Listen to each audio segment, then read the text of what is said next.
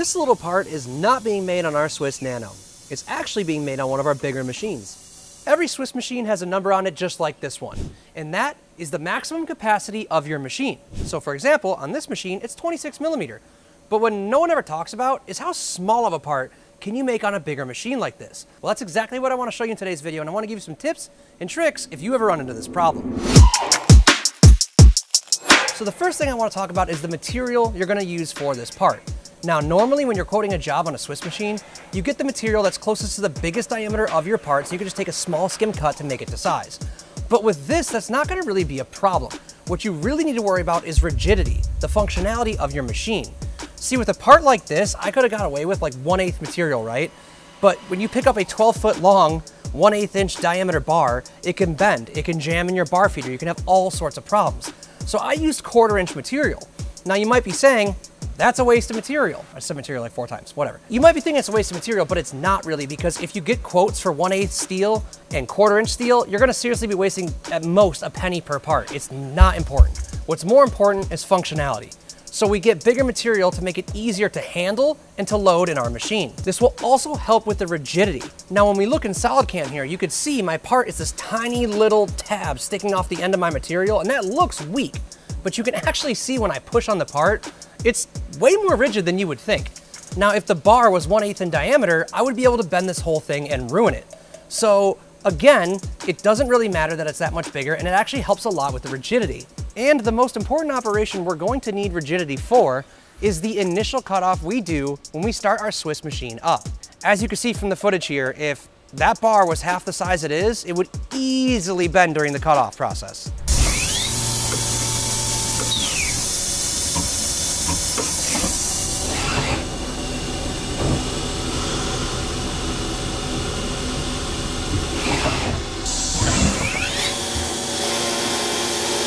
Now, the next thing we need to talk about that's going to be a little bit different is how we get the part out of the machine with our ejector. This right here is your normal ejector, and this is about as small as we can go. As you can see here, this is pretty long for being at 1/8 diameter, and you need it like that to get through your collet. So normally, you know, what you do is you open up your collet and you knock the part out, right? Well, I would need to make this about 1 millimeter in diameter to eject the part in the conventional way, which is a problem because this isn't perfect, right? It can easily hit something in the back of the collet and bend. And if it bends and it breaks, what's gonna happen is your part's gonna stay in your subcollet, and it's gonna absolutely obliterate itself when it goes to pick up your next part. So what can you do to solve this problem? Well, you can actually take your whole ejector out.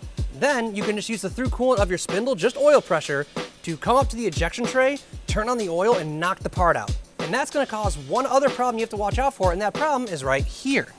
Now, if you look, this is gonna fill with oil.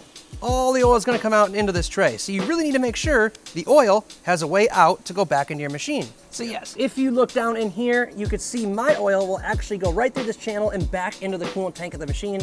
I have no problems to worry about. So another thing you're gonna see is your parts are gonna find their ways into little crevices like down in these corners here. And if you actually look below the belt on this machine, you can see Tornos has a secondary scraper. So it's pretty nice actually, because honestly, any part that gets through everything and is still stuck to the belt, this is going to scrape it off and at least keep it right here for you to find. So gotta give it to Tornos, that's actually a pretty good design. So it's kind of the worst part about running really small parts on a normal size machine is that you are gonna have to take this little plate off right here and dig for some parts. But again, it's still possible and you can still do it. Is it the most efficient, best way ever? No.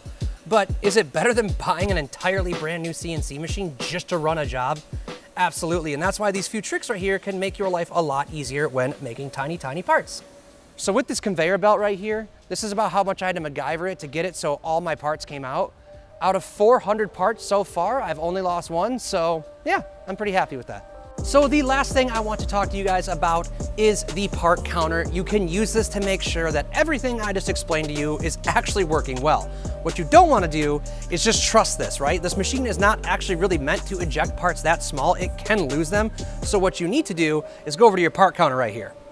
Now you can see right here, we have parts to produce, parts produced, remaining parts, and parts total. So all I'll do is on parts to produce, I'll put 10. So 10 insert, okay? And it'll even update the remaining parts automatically. And then what we'll do is we'll run 10 parts. You'll take them out and you'll count them. If you have 10 parts, then everything seems to be working okay. After that, I recommend running like 50. And if you get 50 out of 50 parts, that's a pretty good certainty that this is gonna work fine. So always double check that. If it isn't working, then maybe there's something in the conveyor belt or in the ejection tray that you need to modify a little bit to make it so the parts land smoother. It's not uncommon. It's also not a big deal. Just kind of assess it and fix it for whatever comes up.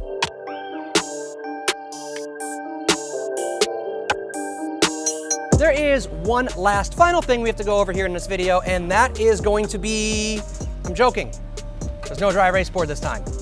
Thank you for watching till the end. See ya.